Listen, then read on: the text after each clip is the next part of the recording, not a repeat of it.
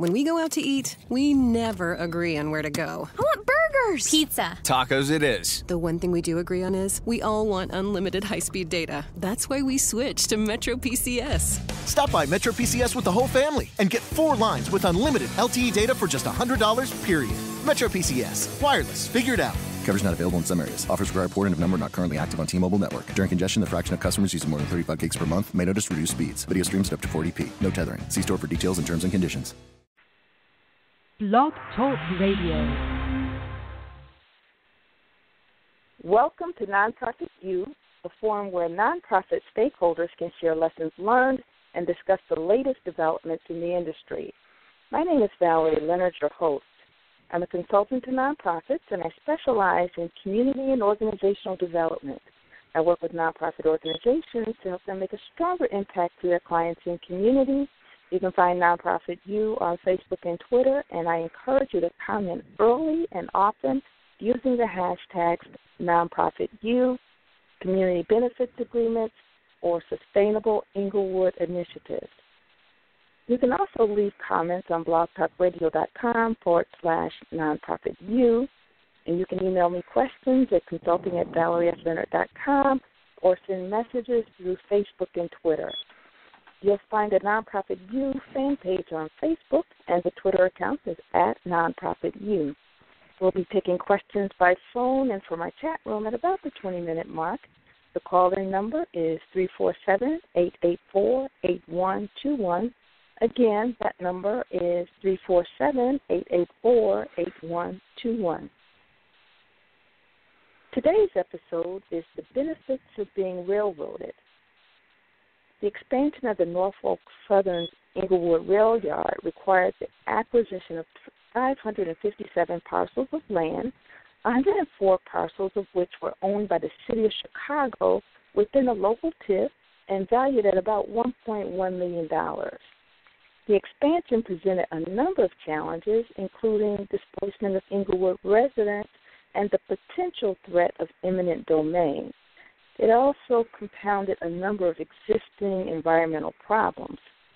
We'll talk about how the community responded to the immediate crisis to develop solutions that would be mutually beneficial to the community, Norfolk-Southern Railroad, and the city of Chicago. Again, we encourage you to call in with questions and participate in live chats at about the 20-minute mark. The call-in number is 347-884-8121. Nonprofit professionals and community activists, especially those who live in and around Englewood, are especially encouraged to call in. Again, the number is 347-884-8121, and we'll be taking those questions about 20 minutes into the show. Our guest for today is Reverend John Ellis. He's a founding member of Sustainable Englewood.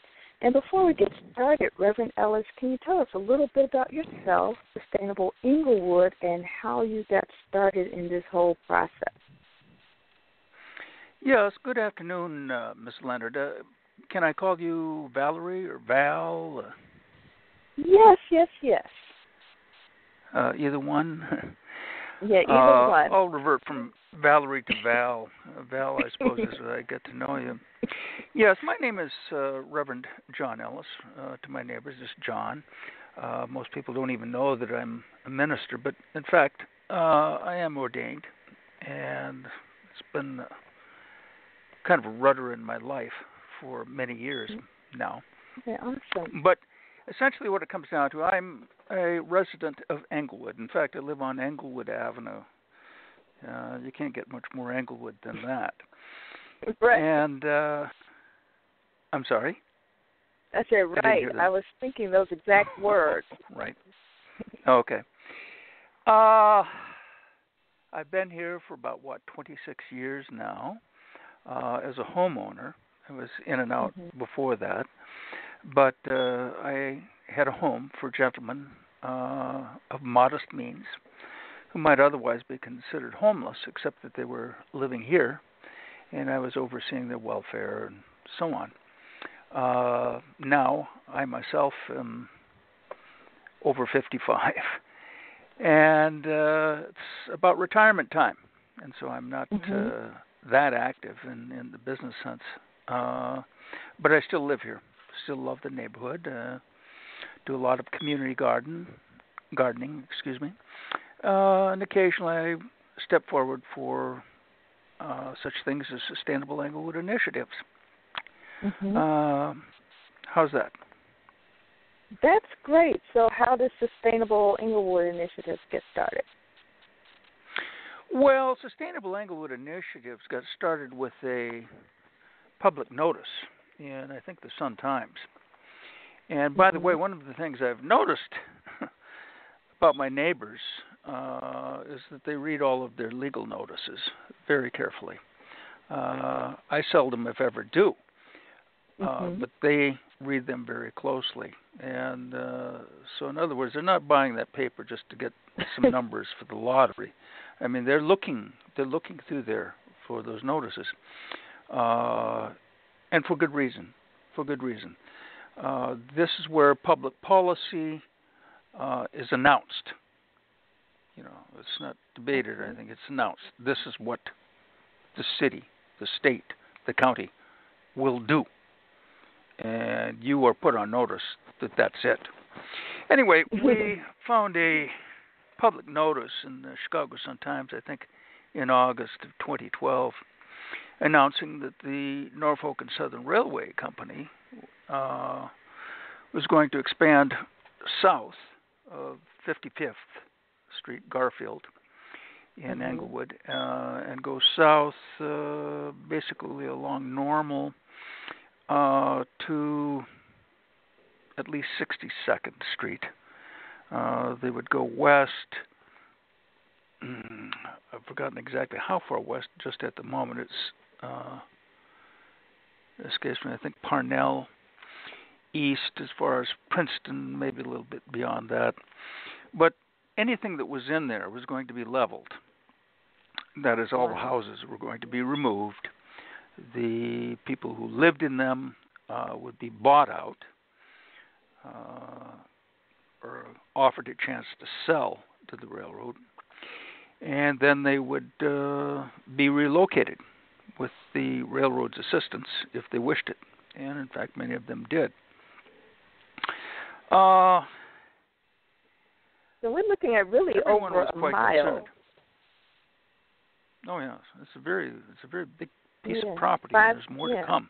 557 parcels, and when you figure the average block for a city has about 42 houses, you know, that's over a mile and a half. You know, assuming that's just one, each parcel is just one lot. I'm sorry, I didn't mean to interrupt you. Right. Roughly 1,000 people or more, maybe 1,000 to 1,500 people would be displaced. Wow. That's a lot. Very sudden. Now, they're going to make offers. They really being a number of real estate companies that suddenly appeared, I think. They would come to you and announce that they had a buyer and they would be interested in buying your property. So in the that was interest about of time, as much as they would say, but they go ahead. Yeah, how did the organization start? So you saw this public notice. Well, very good. We took the legal notice, and we knew it was, or had a suspicion of what was happening, that nobody had been consulted in the neighborhood about it. So I read it, and I went over to Kelly Public Library and met John Paul Jones. John Paul Jones is a lifelong resident in Englewood. Grew up here, lived here, worked for a number of civic organizations, including Friends of the Parks. Some people consider me an activist, but really John Paul Jones is a professional public activist. He's out there and well known. He's had a lot of experience in it. And I felt that something needed to be done. Everything I know about TIF from John and his former boss and Ben Jarofsky, so I guess I know John. Right. Well, he's very able. at putting together a package that one can follow.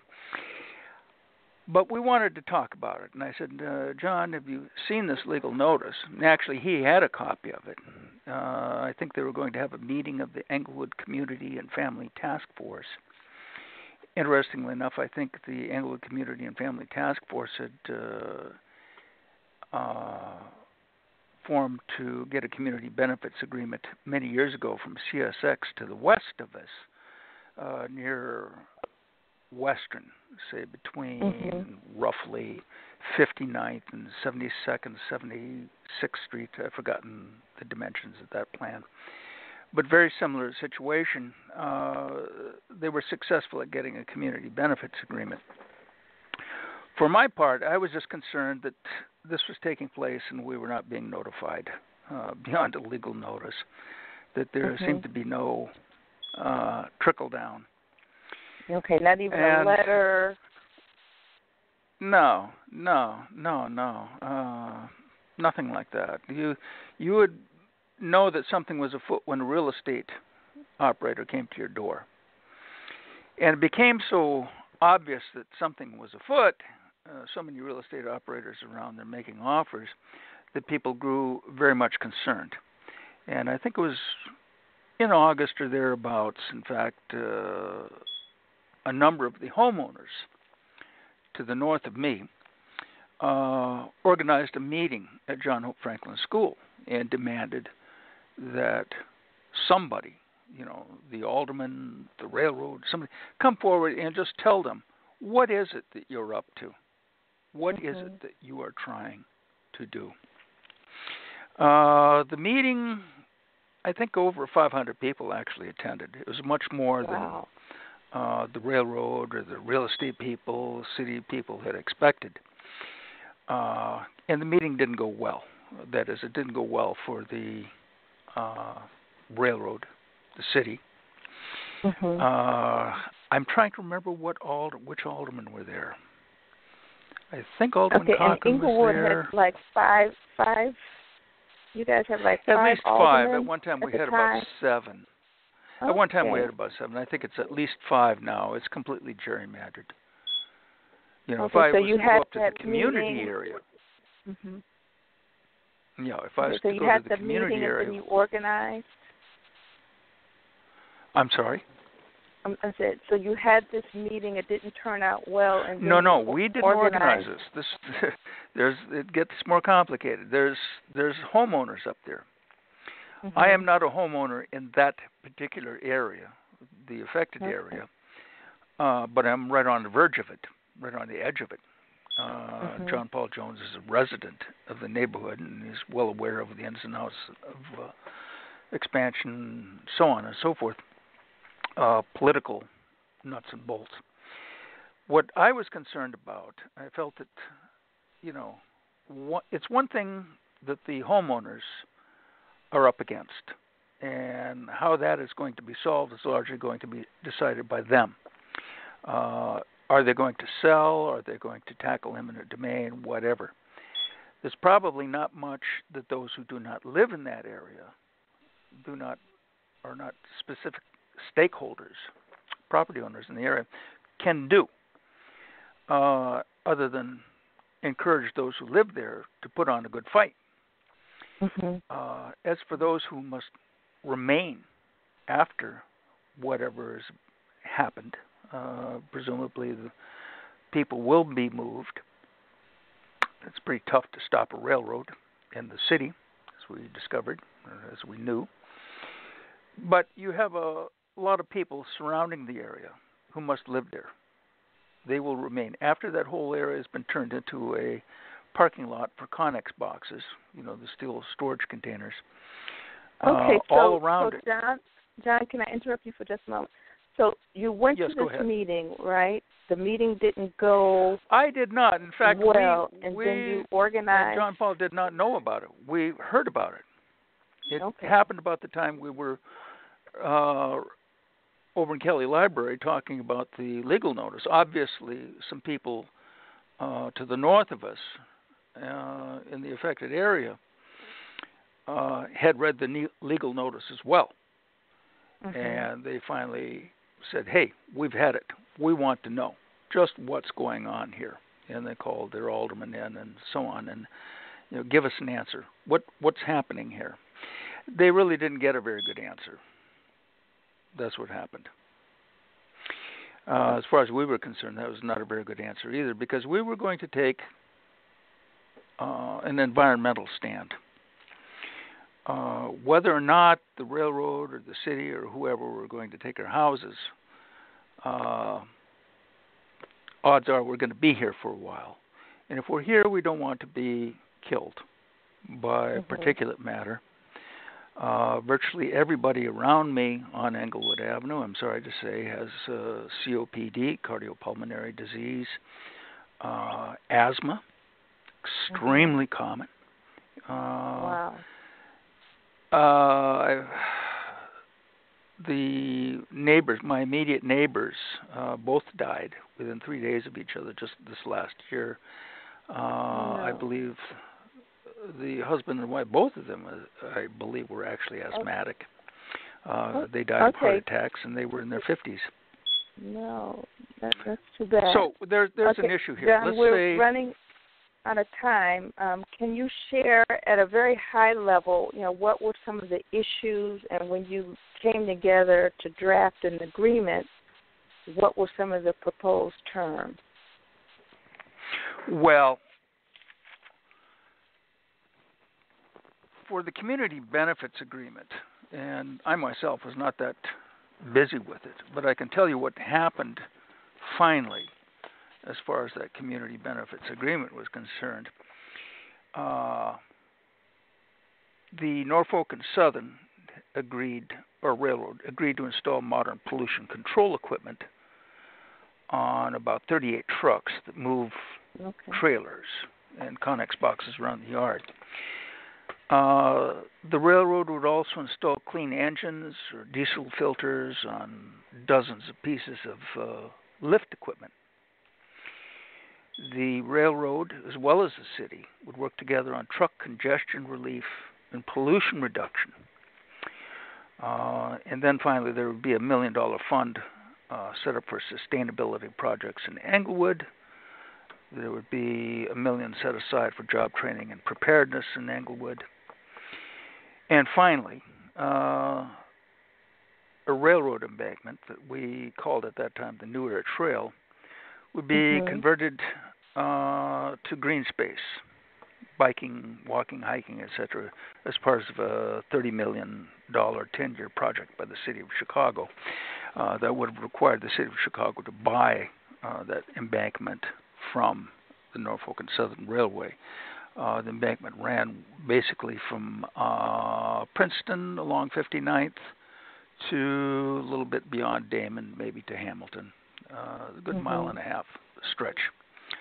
You kind of think of the 606 for the south side. That's basically what we were talking about. Oh, that's great. Right, so and that is underway. Work on that is actually underway as we speak. Yep. Okay, so what were some of the lessons that you learned, and what is the status of the project? And then after that, I'm going to open it up for questions. Well, I think the principal lesson learned, if you see a development such as this happening, you obviously can't assume that the city is always a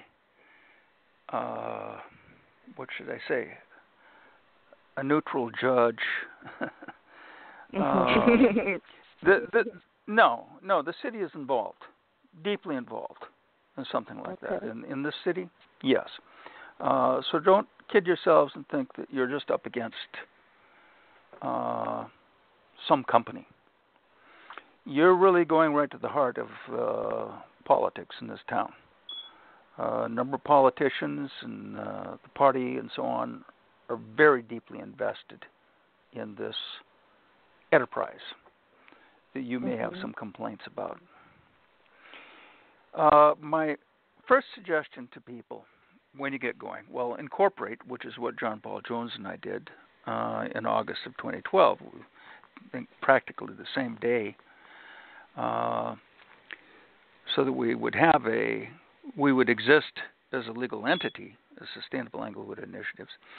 Also, he could write a letter placing a bid or a proposal regarding the expansion of the intermodal site. Not because we expect it to even be responded to, but just to put ourselves on record as being here. The other thing you have to do as quickly as possible, especially in a situation like this, get a lawyer or a team of lawyers, even better than that.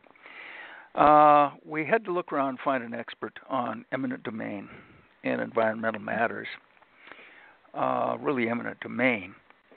I was able to locate a very good attorney, Michael Thorne, who's in private practice here in the Chicago area. Okay.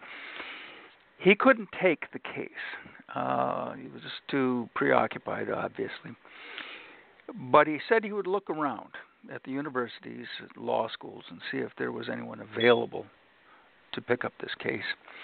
Lo and behold, there was. We found Nancy Loeb, an attorney, heading up the Northwestern University Law School's Environmental Justice Department. And I'm not sure if I got the name correct, but anyway, that's what they did. They specialized in cases regarding environmental justice. They would represent you or represent your group. And we started working with her, and almost immediately we were referred to another group called the Environmental Law and Policy Center, also located in this city. They're nationwide, but they have a very big presence here in Chicago. And they have lawyers, too. Faith Bugle, who was their lead lawyer at the time, would join up with Nancy, and we would tackle the railroad. And as we discovered, we had to tackle the city, too. And this was tough. This was very tough because, in fact, Nancy Loeb, in fact, knew a number of the key players on the fifth floor. Knew them personally. And so this was going to be very, very tough. We'd have to be very, very diplomatic as to how we handled it. Even, time is of the essence, and we need to get our side heard and get these issues taken care of properly as quickly as possible. Okay, John, so we're in, I'm going... Okay, yes, John, go ahead. I'm going to open it up for questions. We have quite a few callers, okay? So I'm going to open it up for questions okay, very at good. this point. All right, and thank you so much. Okay, caller, number 773-676-6207. Did you have a question?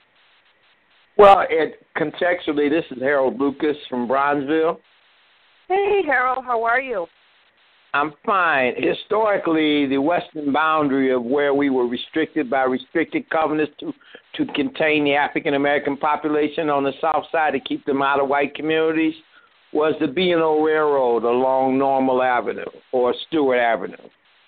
This is the same area we're talking about in terms of the expansion of the rail yards, taking property from low-income African-American people, pushing us out of the city. So the point that I'm making is, where is the class action lawsuit for the interest of the taxpayers who are being disenfranchised, even if they are Section 8 certificate holders or low-income people? They have a right to organize, and the railroad really should give the embankment to the community to give them some equity positions to be able to fight both the city and the railroad for the equity of the taxpayers in that area.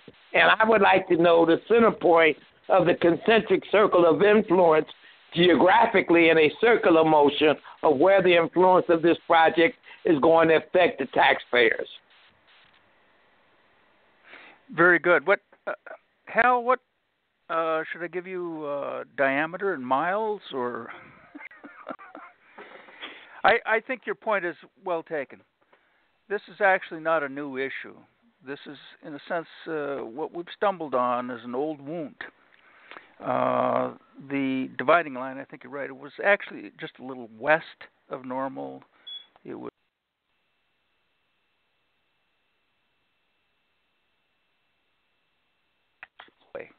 it's used by Metra and everyone else. But that you're quite right. That was a boundary. That was a western boundary. And it's interesting how that parallels the location where the Connex boxes are going to be dropped. In other words, we're going to drop it in that area, which evidently was acceptable at one time for black people to live, as far as whites were concerned in this town. But now it's been decided that hasn't changed. Am I still in a dialogue here? Yes, you are. I'm sorry? That has not changed. It's just the tactics have changed. The intent is the same, which is the basis for what we should be talking about, is a class action for lower and moderate income African Americans who are being systematically displaced and moved out of Chicago with the support of a lot of black elected officials who are compromised in the interest of supporting the city of Chicago against their own constituencies in many cases. Quite agree, especially on the point about the politicians. This is not going to be easy because they are part of the problem. They are part of the problem. We are but running you're right. out of time. I want to try to get as many callers as I can. We have a caller from 312-996-4783. Did you have a question or comment?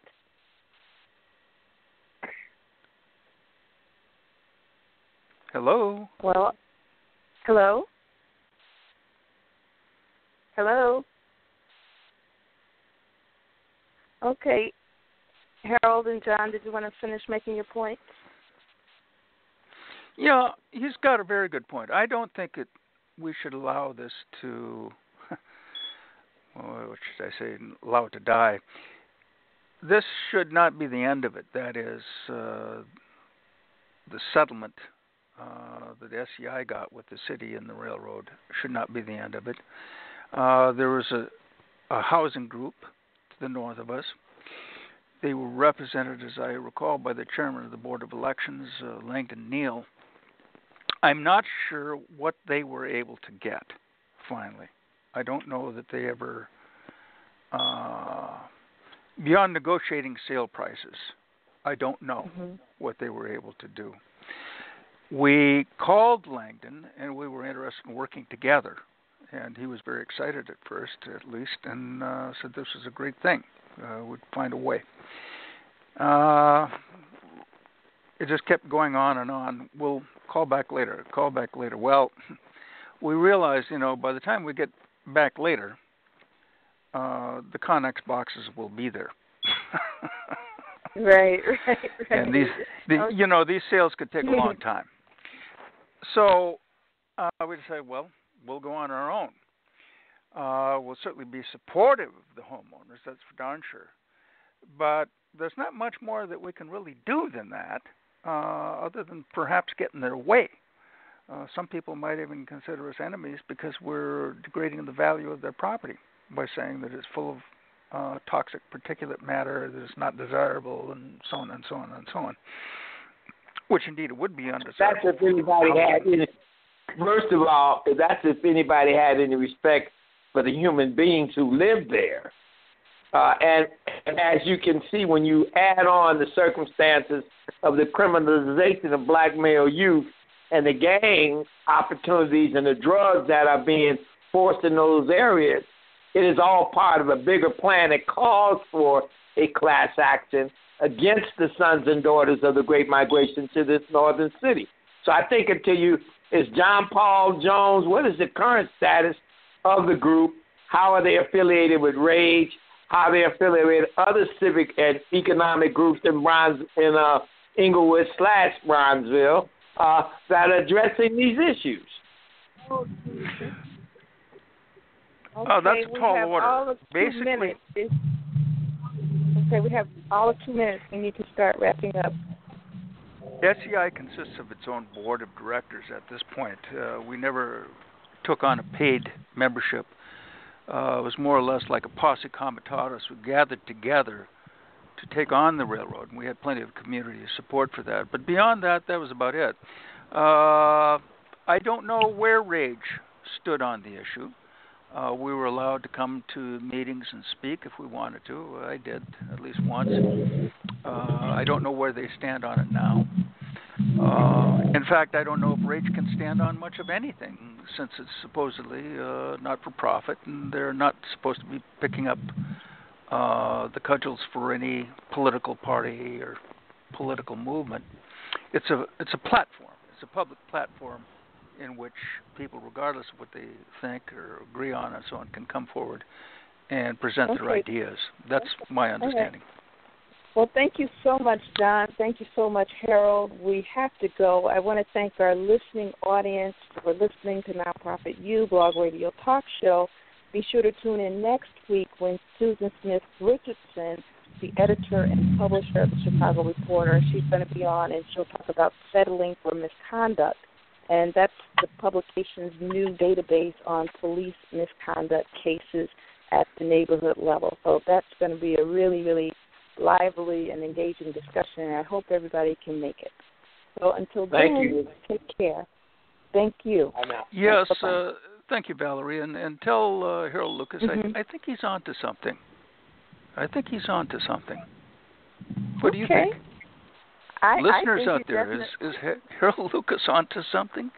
I think he is. Listen carefully. I think he's very much on to something. It's going to take a lot of organization, and I guess a lawyer who is willing to work with people on a discounted or pro bono basis. But I think anything is possible. You might want to look at the eminent domain issue, and there are a number of public law groups, public interest law groups that might be willing to take it on. They might not be based in Chicago, but I can think of one or two that might be interested. So we'll talk offline. Very good. All right. So you take care, and thank you so much for being a guest. Harold, thank you so much for calling in, and I thank all of our listeners for tuning in. All right. Bye-bye. God bless. Thank you so much. Thank you. Thank you.